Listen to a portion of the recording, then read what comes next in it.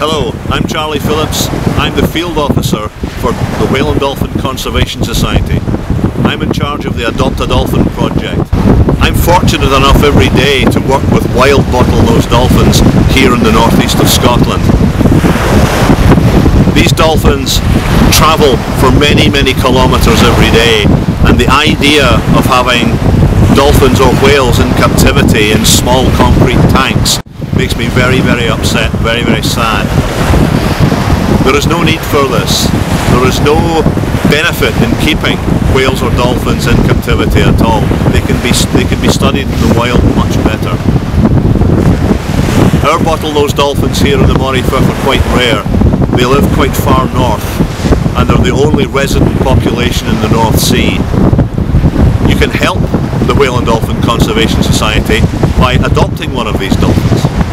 If you go to www.wdcs.org, go onto the website and find out how you can help us. Thank you.